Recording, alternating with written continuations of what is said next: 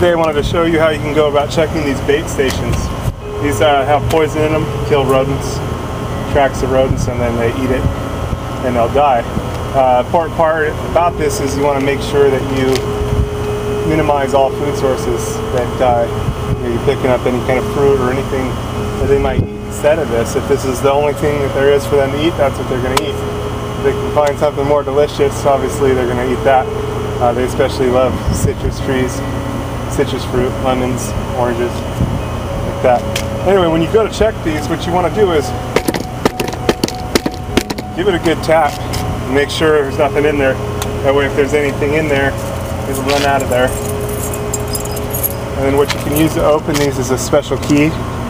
This is, if you don't have one of these, you can get these at pest control places. You might find them online. Also might,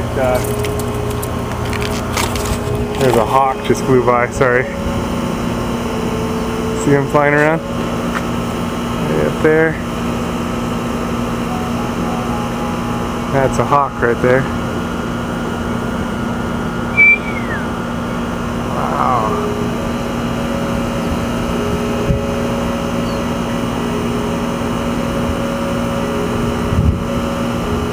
Also looks like a crow or something up there. Pretty cool. Pretty nice day. Don't see that too often.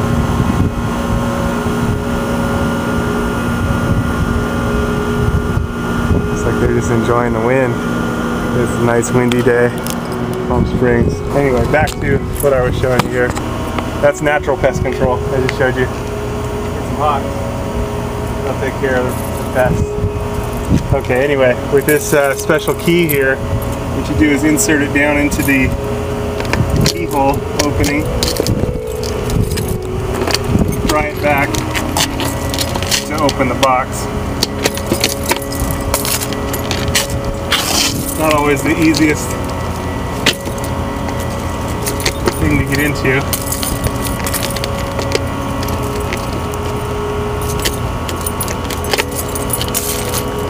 Especially this particular brand, some of them are easier than others. Anyway, looking at our bait blocks here, we're not seeing any activity up here. These have been up here for a while, so that's good. Not getting any rodents up here. Good thing. It's still good to have. We were, if there was anything coming up here, they'd be snacking on that. Have a snack attack and go to sleep forever. Nice beautiful day out here in Palm Springs. Try to show you. See how beautiful? Very nice day. Usually it's a lot warmer. It's pretty cool today. What you want to do is make sure there's no cobwebs and stuff at the entrance points. Also want to make sure it's placed in a good spot. Now, rodents, mice, and rats and such, what they like to do is hug against the wall, against the corners, and the reason being, because if they're traveling in that corner, their prey is usually birds, hawks and such. They'll swoop down, snatch them up, and eat them for a little snack attack. So what they'll do to only have one side where they might get attacked is hug the corner. So when you're placing bait stations, you'll want to put them up against that side. Now this one's actually put in backwards. You can see the opening is not up against the wall. Though it has been getting some hits, you can see droppings that have the poison in the droppings, which is great. That means they're eating the bait and not getting in anybody's place or anything like that. Instead, they're eating the poison, going off and dying. Poison makes them extremely thirsty. They go running looking for water. Anyway, when checking the bait stations, what you want to do is give it a few little kicks on the top. That way, if anything's in there, it doesn't jump out at you. Rather, it vacates and runs rather than you opening it and having one come running at your face.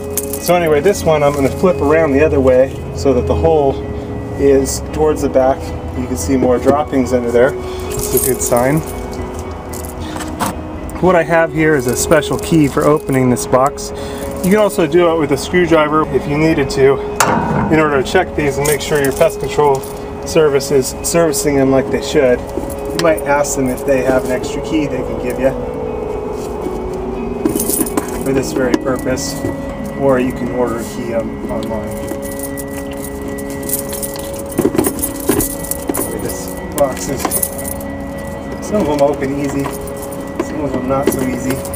This one I'm probably going to need a combination of the screwdriver and the key. There we go. Okay. Now, you want to make sure that these are set on the posts or in the wedged into the side pieces. These are a little freer than I'd like them to see them. Yeah, but we're definitely getting some bites on these, and you can see plenty of droppings inside also.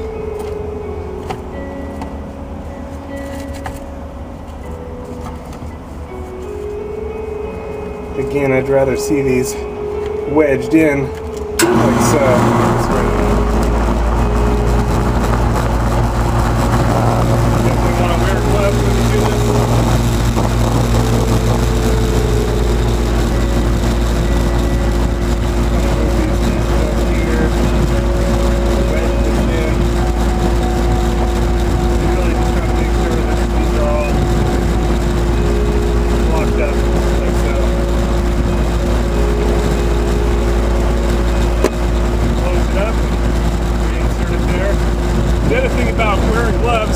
The other thing about wearing gloves when you check the bait stations is you're not going to be leaving your scent on the bait box. The rodents won't like the scent so much, and they may avoid it. What happens is they leave a pheromone trail where they go, and other critters will follow their scent. So their cousins and stuff will follow the same scent and go eat some poison tacos, and then they're going to go off and die. So you're going to do exactly what you want it to do. You want to trim any kind of fruit trees regularly, keep any alternative sources of food gone. That way they're eating just solely from the bait boxes, and that way your bait boxes are going to be doing their job. You're going to get rid of the rodent population, eventually drive them to the outer edges of your property, and from there you can aggressively bait where it's less and less visible and exterminate them, get rid of them.